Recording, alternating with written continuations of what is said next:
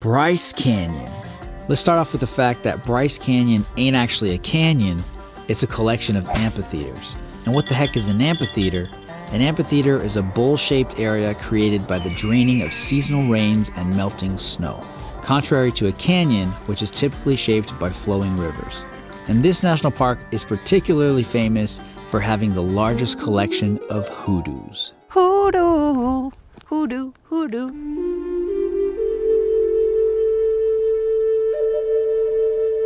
Which are these very distinctive rock columns that form over millions of years from that very same erosion I was just talking about. And they do sort of look like Cheetos.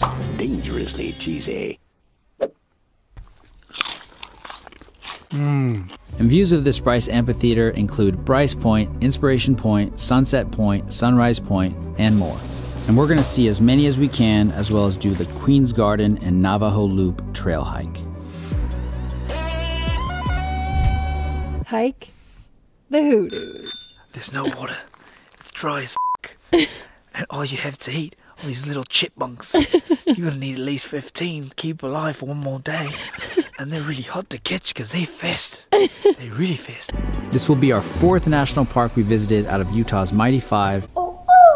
And it also happens to be the smallest one in Utah. Prepare to get petrified. Dude, it really is like stone. And only 72 miles from its neighbor, Zion National Park.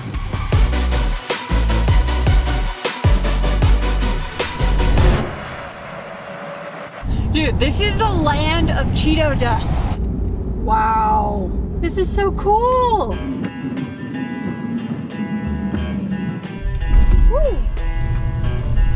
Good morning. Morning. How you doing? National Park Pass, driver's license. Hey, would you like a math? Dude, National Park Rangers are such characters. You get all types of people. He was a little bit more shy. Yeah, but he had a cool hat and everything. So wait, first thing we're doing is the loop? Is this the visitor center? Let's pull in here. Okay. Why is it that every time I go to talk, you're eating your sandwich, dude? I'm supposed to wait, but you know what? It's lunchtime. It sounded good. It's lunchtime. Just made it into Bryce Canyon National Park, and the first thing that we did, and we're really trying to get better at, is to stop at the visitor center to watch a film if they have it. This place is color and light. It's always such a great insight into what we're getting ready to see, so that we do have some background history and understanding of the park. Want to adopt a prairie dog? So we got up super early this morning, got our coffee, we got our water, made a pit stop, cleaned the windshield, you know, you gotta get those clear shots. And today the plan is doing the scenic drive, which is between usually 3 to 4 hours, they say, depending on how many times you stop. And believe me, first impression so far, there's tons of pullouts, tons of places to see viewpoints. So we're gonna be doing some of that and taking our time. Gotta stop and see all the views. And also fit in at least one hike. Yeah, sniff some trees because we got that butterscotch vanilla scent. It's that time of year. And what this national park is mainly known for is its sweeping views of the hoodoos. Definitely has otherworldly vibes. A little bit of that extraterrestrial Martian, you know. I'm looking for a Martian out here. Where's Katy Perry, dude? Matt Damon, where you at? Surprise. And a few quick facts. Bryce Canyon was named after a Mormon pioneer named Ebenezer Bryce. I love that name, Ebenezer. Ebenezer. The only other gotta squeeze it. The only other Ebenezer I know is Ebenezer Scrooge. Yes. And what was really cool is right before entering Bryce Canyon National Park, we drove through Dixie National Forest. And I was just blown away by how rich the red and orange colors were there. I almost feel like they were richer than Bryce Canyon so far.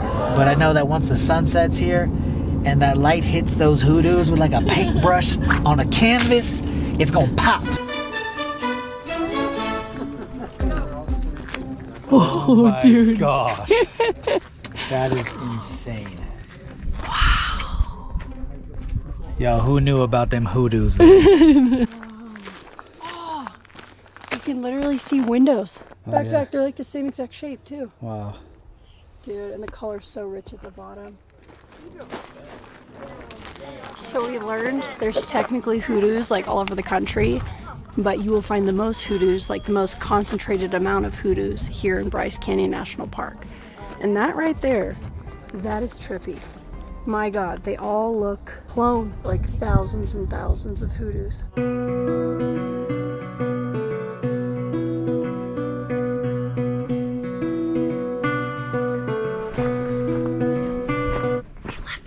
Binoculars in the car.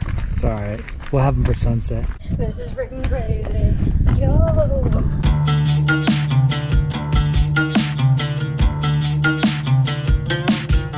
Starting switchbacks, yo.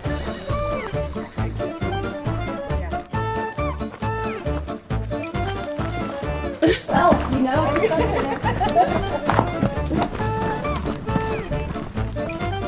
Just look.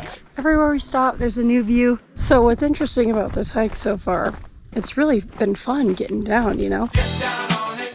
Come on in. It's pretty steep downwards though.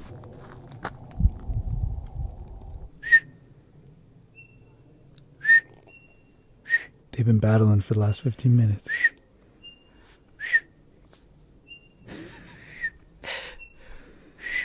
I have the shittiest whistle as well, so I'm pretty excited that this is kind of working. But we're communicating. He's letting me know the Cheetos are that way. Not to sound too artsy, because I'm far from being artsy, but artsy fartsy. But I think what's kind of unique and special about Bryce Canyon is its interaction with light. I think as the day progresses and as we've been kind of driving around, it changes. Like the feeling of Bryce changes on you as time goes, and that's kind of cool. And so we haven't even made it to sunset yet, which is supposedly the most beautiful time to be here. Most magical. The most magical time. But we're excited about it. We're looking forward to it. So anyways, we have yet to set a successful chipmunk trap, but we're working on it. Anyways. Dude, these are just insane. Wearing my Navajo ring, made by an actual Navajo Indian named David Rosales. I got this at Thunder Eagle in Williams, Arizona. Best ring shop I've ever found for men in the whole country. And I feel like it's good luck because made by a Navajo Indian, and I'm on the Navajo Loop Trail. Yeah, buddy. Keeping it real. That's Cheeto dust right there. Nathan.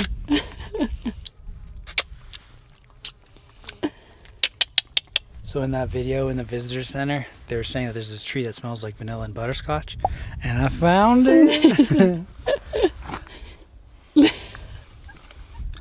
Dude, stop freaking me out. Seriously, you're a little too much. It actually smells really good. Oh my gosh. Let me get a It sniff. almost has like a hint of caramel. Let me get a sniff. Let's see. Are you freaking? Holy. That smells like a Starbucks Frappuccino. It does. That's exactly what I was thinking about Starbucks Frappuccino. Oh my God. What does that say about us? Dude, that is amazing. Hey, have you sniffed this tree yet? I have not. I haven't been down there yet.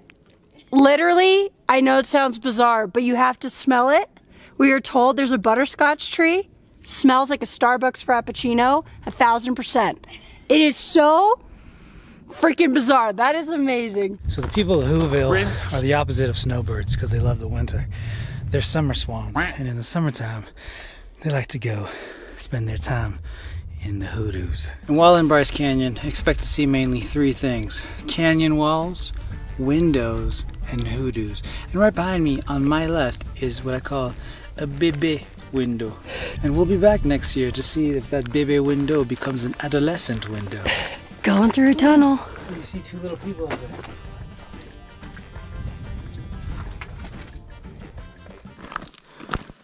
Ooh, I like this. Wow. We keep stopping to just take in the views. My God, look how beautiful this place is. Like everywhere we turn. You're right, it is all about light. But I gotta say, something I really love about this hike, we're going through different tunnels and around really big rocks, a lot of switchbacks. I don't know, I just feel like it's very diverse, you know? It's safe. 10 out of 10. 10 out of 10. My glutes. And we're off. We are leaving Sunset and Sunrise Point where we just did our hike. Now we're hoping to catch an awesome sunset at Inspiration Point, and hopefully we get some of those crazy colors popping out. We get some of that inspiration to rub off on us. See, not even busy in the parking lot. You know why? Because people are too darn cold. They're like, I'm out. I ain't even waiting the sunset. So I think I messed up. I don't think this is the right spot, because based on where the sun's at right now, I feel like we're going to be blocking any kind of light that's going to shoot over these hoodoos. This is what we're looking at. It's still beautiful, but there's just no light on the hoodoos. No, but maybe we'll have, like, I don't know, maybe some pink cloud. No, there is no clouds. What am I saying? I don't know. Pink hue? At this point, we're too far invested to go anywhere else, because we're not going to, it's here or nothing. It probably explains why parking was so easy. Now I feel silly, dude. We've decided to walk to Upper Inspiration Point. Sun is over there peeking through, and we thought this made sense because this is the highest point, and there's two views. There's a view up there, and then there's also this little area. Wow, okay, I think this is a good spot.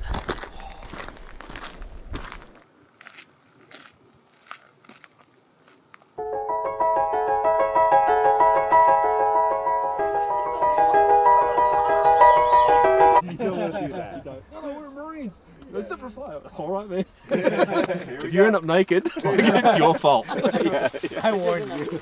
And they did. Yeah. Ooh, and we are staying in a hotel. Yeah, buddy. We're staying at the Ruby Inn. This is a splurge for us. Last week, we were staying at a hotel as well to see the Grand Canyon and Petrified Forest National Park. It's just much easier without the travel trailer and leaving it behind at the RV park and just exploring like full on for a day or two. That's why we decided.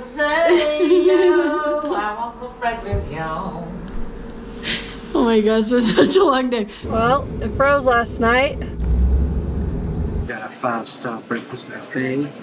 I was gonna go, my first round, I was gonna be responsible and go light, but unfortunately it didn't happen. So this is kind of what I'm beginning with. I got my bagel and cream cheese, biscuits and gravy, pancake, bacon, potatoes, eggs, side of butter, and a coffee. This was included in the room.